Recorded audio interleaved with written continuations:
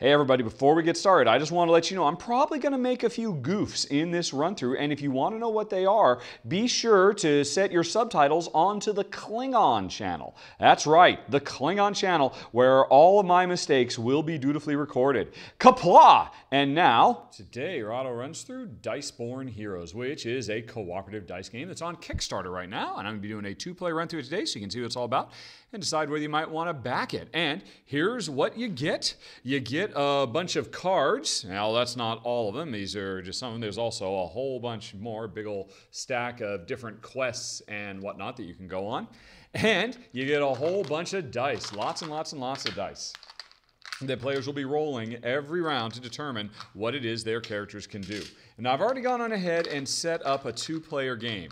This is me, this is Jen. In a two-player game, each player controls two individual characters. And I chose them completely randomly. I just took the big old stack of all the different character cards, shuffled them up, and gave Jen two and me two. And that's how I ended up with a thief and a fighter, and Jen's got a mage and a fighter. So we will not be having any priests along to keep us alive, which could be kind of scary. We'll see how that goes. All right, so we've each got our starting characters, and each character gets their own starting bounty. What would happen is I would deal 3 to myself, 1 more than the number of characters I'm controlling, and then pick 2 of those, which I've already done. So my thief is a noble and spy from the north, looking to infiltrate and stop the tech war research. He's got a secret leveling up goal of having no wounds at the end of a quest. This fighter wants to have defeated 2 undead monsters. The mage wants to have survived. All monsters that are alive have to be stunned for him to achieve his goal. He's an apprentice for the summoner Sholdova, skilled and certain of his ability. Or her ability. There are male and female versions of all the characters as well. So anyway, that's what the mage wants to do. And this other fighter wants to have defeated 2 stunning monsters who have the stun ability.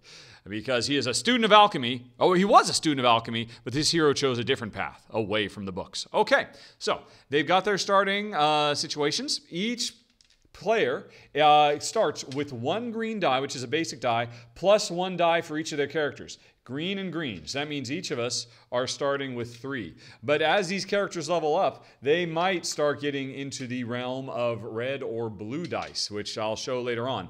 Because the overall structure of the game is you're going to sit down and you're going to go through 3 specific quests that are part of a storyline indicated by this icon. So today, we're going to start out at the ancient church where the chancellor claims there's a lost treasure held by a necromancer that will bring prosperity to the land. So he sent us out.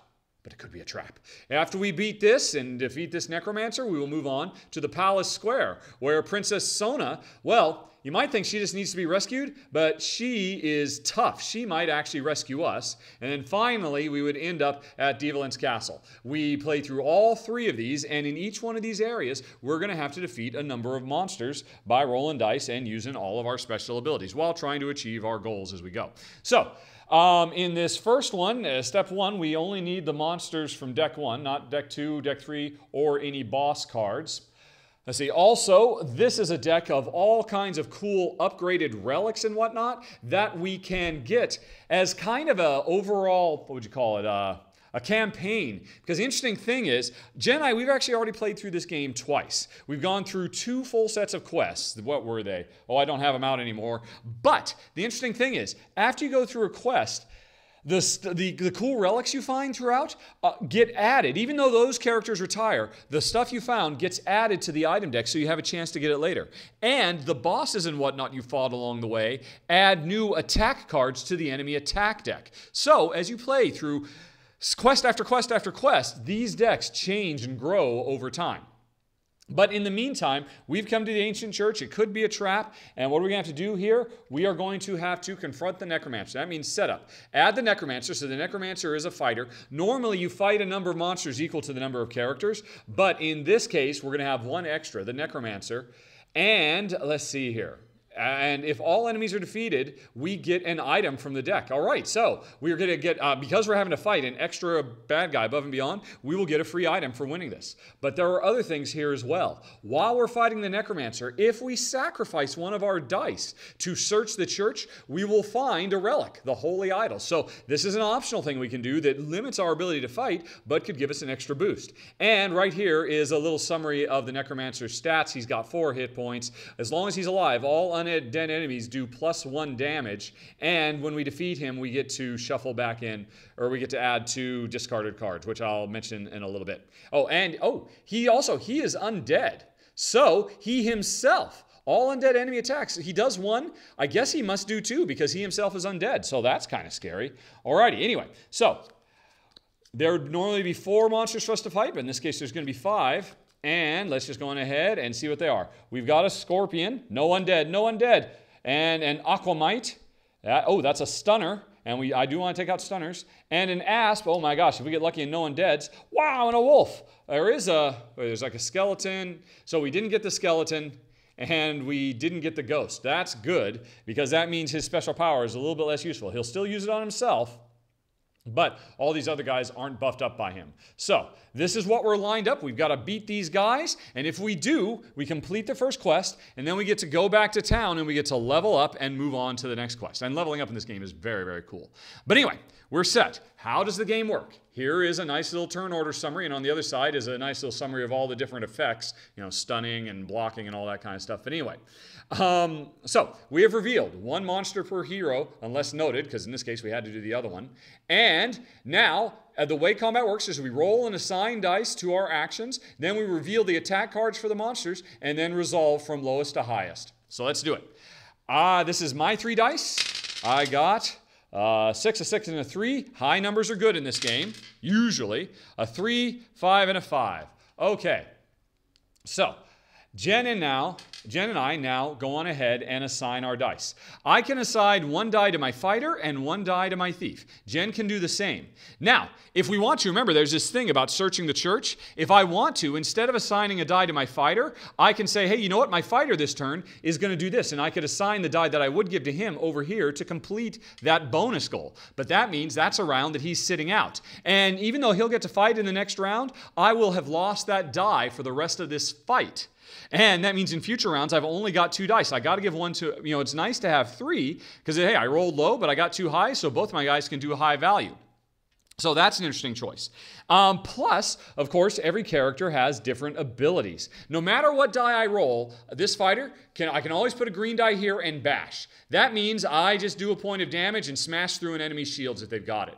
But if I've got a 4 or better, I will counter, which means if anybody attacks my fighter, because I put a 4 on here, I will automatically counterattack them, and I'll get a shield, which might last into a future round. If I have a 6, I can place this on here, and that means I do a body slam. I do 3 damage right out, but then I suffer 1 myself.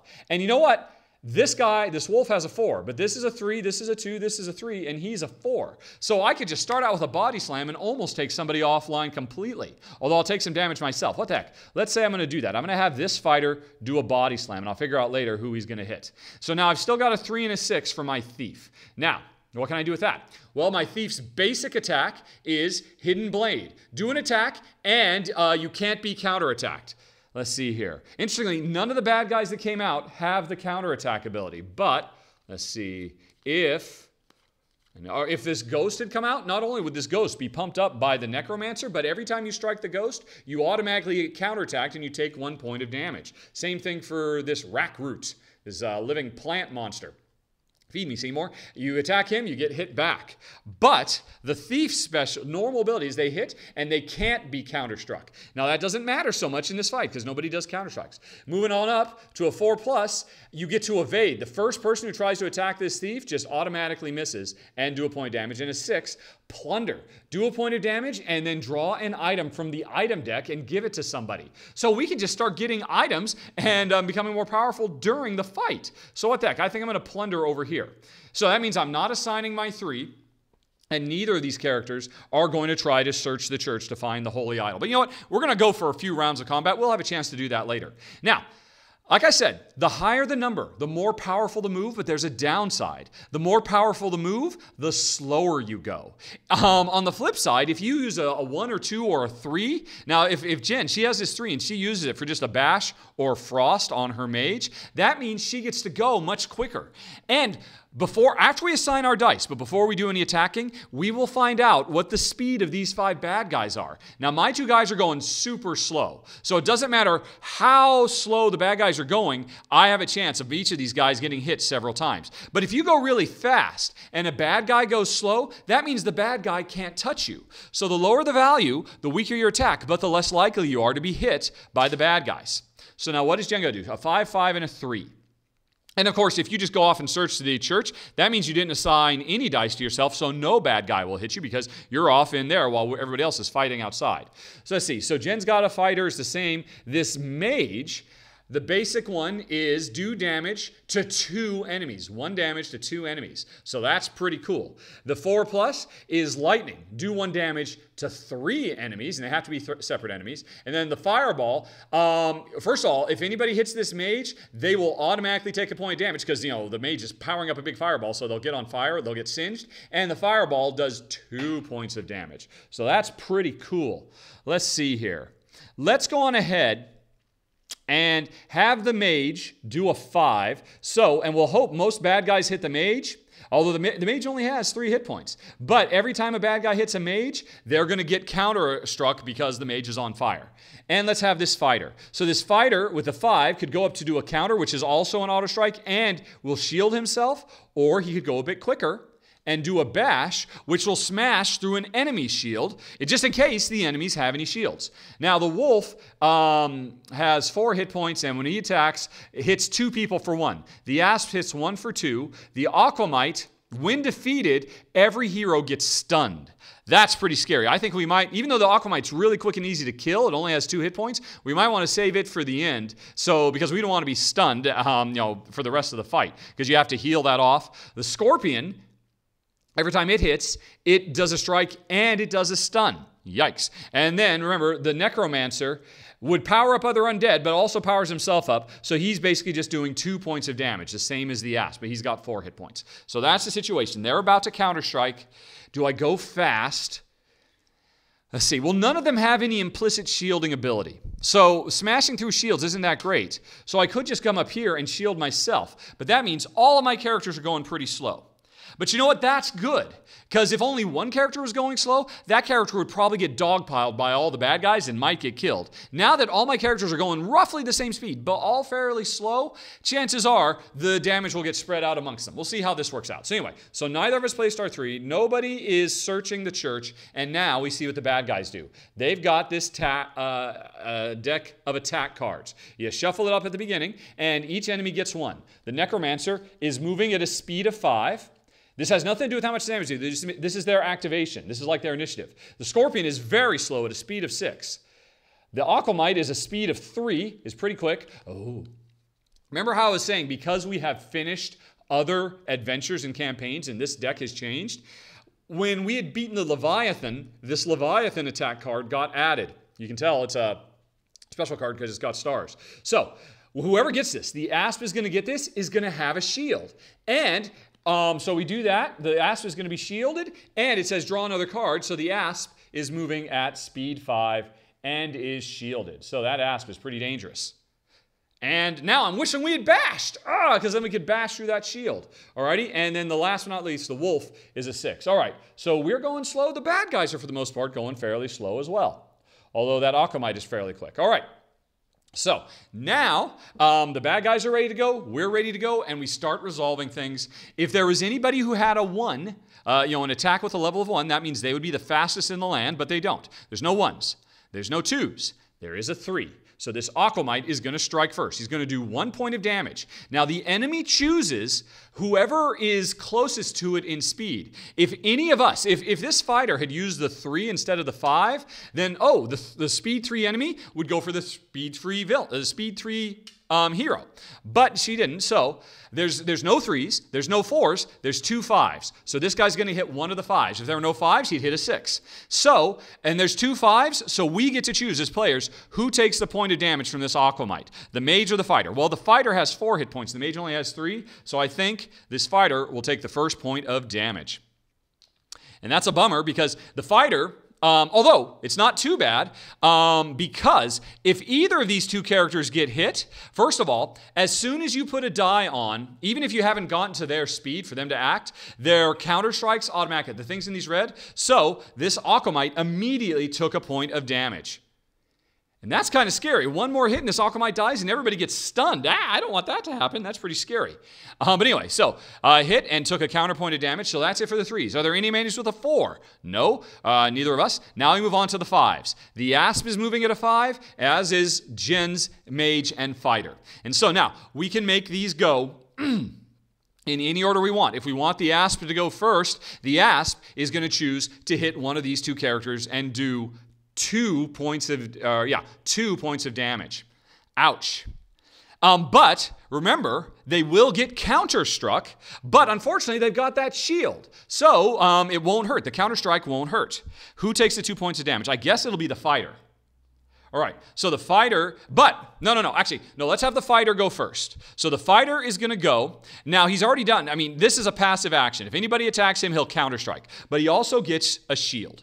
All right, so first the fighter's gone, he's done activating. Now, you know what, let's go on ahead and have the mage go first. We'll have the Asp go last, it's our choice. The mage has this passive counter attack and is going to do a fireball and hit somebody for 2.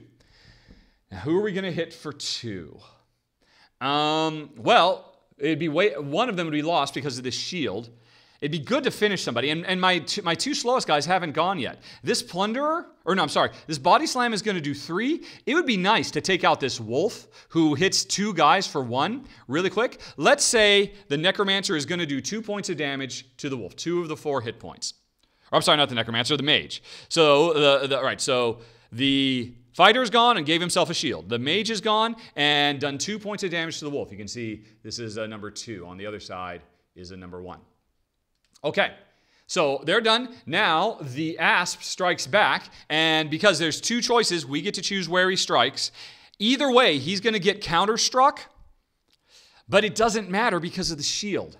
All right, so all we care about is who takes more damage. I guess we'll have the fighter take 2 more damage. He has taken, he should take 2, but since he had the shield, he only takes 1. So the fighter has now hurt for 2. He's got 4 total hit points. So that's it. All the number 5s are resolved, and now the number 6s. Hold on, folks. Kind of forgot something. The necromancer was also speed 5. I forgot we had this extra bonus fight going on. So who's he going to hit? He's going to hit for 2. Normally he does 1, but all undeads, including himself, get +1. So if he hits the fighter for 2, the fighter's dead or KO'd, which means we have to wake him back up, and that's kind of scary. So we'll have the mage take it. So the mage takes 2 points of damage. This is really scary. But the mage counter strikes and hits the necromancer right back. So the necromancer has taken 1 point of damage. Okay. You know what? Thinking about it, actually, if we had the necromancer take that point of damage as well, then we could just focus fire on the necromancer who does 2 points of damage, but it all goes to 1 character. Yeah, so let's say the fireball went to the necromancer. I just totally forgot he was there. And the necromancer just hit the mage but got counter-struck. So the necromancer only has 1 more hit point. Alrighty. And that's it for the 5s. Now we move on to the 6s. Both of mine are super slow. The wolf and the scorpion are super slow. We can all make them go at any time. Oh, by the way, I should have said, as the enemies were activating, their cards, when the Alchemite went, the speed goes into the attack discard pile. So these have all gone into the attack discard pile. This is how you keep track of who is attacked and who hasn't. So I've still got, and let's see. Now I want to go first. With its body slam, my fighter can do 3 points of damage and then suffer 1 damage himself. So I think he's going to do that, which means he takes 1 point of damage, but he does 3, and he's just going to take this scorpion out completely. So the scorpion had 3 hit points, which means the scorpion is never going to get a chance to hit or stun anybody. Scorpion is toast. And now that means this fighter takes it as kind of a trophy. It's money that we'll be able to use to buy stuff in the next round. All right, so we've gotten our first kill, our first bit of stuff we can spend back home. I'll just put this off out of the way. I'm just going to put it right here. All right, so got a kill and prevented that thing. So this guy is never going to get a chance to strike, but he took 1 point of damage himself. Now, the thief is going to do 1 point of damage to somebody and then plunder, draw an item. So let's have the thief go. We'll have the wolf go last. So the thief does 1 point damage. I think he'll do it to the necromancer, and boom, the necromancer is toast. But I already forgot something. Before we move on to the thief doing his attack, we took out, what was it? We took out the Scorpion, who had 3 hit points. The Scorpion will never get to stun or do damage to us. This card here says, upon killing the Scorpion, we get to take 2 discarded cards and add them back to the attack deck. And that is hugely important. So we take the 2 cards off the top, and we put them at the bottom of the deck. This deck is a timer. It represents our exhaustion. If this deck ever empties out, you'll see this gets revealed. Each hero, every time we need to draw a card for an enemy to determine how fast they're gonna go, if there are no cards, that enemy won't attack, but instead, each hero, all the heroes, will suffer 1 wound. So, because we're all exhausted. So that's the thing. We have to kill these monsters fast to keep the discarded cards going back into the attack deck so that we don't get exhausted. Alrighty. So anyway, so we took that guy out and we got rejuvenated a little bit from that kill. Then the thief went on ahead. Oops. The thief did 1 point damage to the necromancer. The necromancer is taken out, and that says, hey, we get to put 2 more cards back in the attack deck, so we're not going to get exhausted anytime soon. And the necromancer is gone. And the necromancer is, for all intents and purposes, this is a trophy as well. It'll be another $1 we have to spend. But we still leave this out for now. I guess we can just go ahead and leave this as a reminder that he's dead. Because while this fight is still going on, we still have the chance to search the church and gain a holy relic, which won't only help us in this series of 3 quests. After we've gotten the holy relic, it will live in our item deck for all future games that we play when we go into other quests. So anyway, so that's it. And now the wolf is the last enemy to go because everybody else... Oh, wait, oh no. So the thief did the plunder, did a point damage, and now draws an item. Ooh, the Astral Mirror. This is a relic that we had won in a previous quest. So, this gets added to anybody, and this becomes a new action they can use their dice for. Put any color, 5 or 6, to prevent the first enemy... what is that symbol? Well, we have a nice little summary of what all the symbols are. The first enemy counterattack. Although, interestingly, there were no enemy counterattacks. So right now, the Astral Mirror is not going to help us. But if we go up against enemies who have a lot of counterattacks, this could be a real saver. It's another use for our die. So now one of the characters gets this. Let's go on ahead and have the fighter get it. So the fighter now carries the Astral Mirror, and this is, because this is now Jen's Astral Mirror, this is another use she has for her dice in the future, in addition to putting 1 die on each character. Because, you could actually place all 3 dice, because if you have a 5 or plus, you could do, in addition to only putting 1 per character, you could do this, the Astral Mirror. Okay, so that was it. Now the wolf steps up to the plate. These 2 characters, they were at a 5, they were too fast. The wolf can't hit them. If all of our characters had 5, the wolf wouldn't hit anybody because he's so slow. Everybody was so much faster. Even at a 5, he wouldn't hit. But as it is, these 2 characters are slow enough, so the wolf is going to hit one of them. And unfortunately, we did 6 and 6. So we don't have the stealth or the counter strike active. So one of these 2 characters is just going to take 2 points of damage, and that's it. Let's go on ahead and make it this fighter, because this fighter has 3 hit points. And this, although the thief... But the fighter's already taken 1 point of damage. We'll go with it. Okay, so that's it. And the wolf is done. All right. And that was it, folks. That was the first round. And now we're going to move on to the next round. We're going to take all our dice back. We're going to roll them up. We only have 3 bad guys left to fight, and we're going to assign them. We now have 2 additional places we could assign our dice. If this thief keeps plundering, we could keep finding more and more items for free instead of having to buy them when we get back to town. Before it's over, before we kill all these guys, we don't want to kill this Aquamite. Because, that would really... Because what happens is when you're stunned, it doesn't matter how fast you go, whatever die you place, you end up going last in turn order, no matter how fast you might be. So, yeah. But that was just the first of several rounds. A given quest is going to probably run 2 to 4 rounds, depending on how big and complex and how long it is. We've got this Alchemite who's almost dead. We can take these guys out with a couple of well-placed slams, but it depends on what we roll. So going into the next round, what does Jen roll? She's got, high numbers, but slow. And me, I've got, I could go super fast with that 1. And I think I'm going to have this fighter. He's going to go super fast, which means he'll bash, he'll remove his shield. That's not going to help much because nobody is shielded. But he's going to be so fast that chances are nobody will hit him as long as the attacks, say 2 or more. But if an attack of 1 gets drawn, this fighter will get hit, and he's on his last legs. And unfortunately, folks, we do not have any priests who, as you might imagine, can heal us up. So we got to go fast and hard. But anyway, that's the roll going into the second round. If you'd like to watch that, see me finish this quest and then go to town and do some leveling up, you can hit the I to go to the extended playthrough, or instead you can go to Final Thoughts. Your choice in 5, 4, 3, 2, 1.